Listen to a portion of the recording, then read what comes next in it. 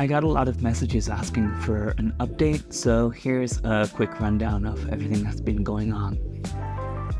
Well, it's been 4 months since my last vlog, which was this video flying drones with Debbie in Ireland. Since that trip home, I've made it back to Korea and things started to change pretty much as soon as I arrived back here. I got a new job, which is great. It was my first time working in over 9 months since I had my surgery last June. And as a result, I also had to move house, and I absolutely love this new place.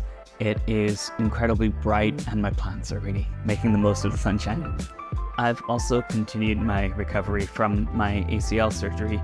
I'm walking a lot more. I hit a record high of over 15,000 steps last week, which was completely unthinkable just a couple of months ago. I've been able to do more exercises like bodyweight squats, and I'll be having a final surgery in July to remove the pins that are left in my knee. And while I haven't been making many vlogs, I have been finding new ways to keep playing with video making.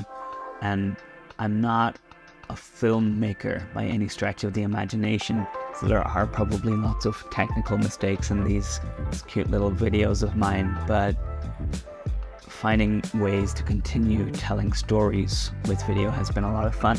I found Instagram Reels or TikTok to be useful for that too, and I've shared some older Korean albums that I love through short form vertical video, and yeah, it's been a really simple, fun way to scratch that creative itch. And since April, I've finally returned to my artist profile project, which started off with this video of Sune in May last year. Jesus, it's been a while. I've shared 2 new videos already with Marsha Peshke and Jenny Lee Robinson, and as of today I've also filmed 6 more.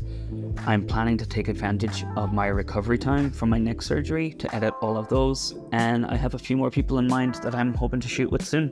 But in the meantime, if you'd like to see what these videos are all about, try this video here with movement artist and poet Marsha.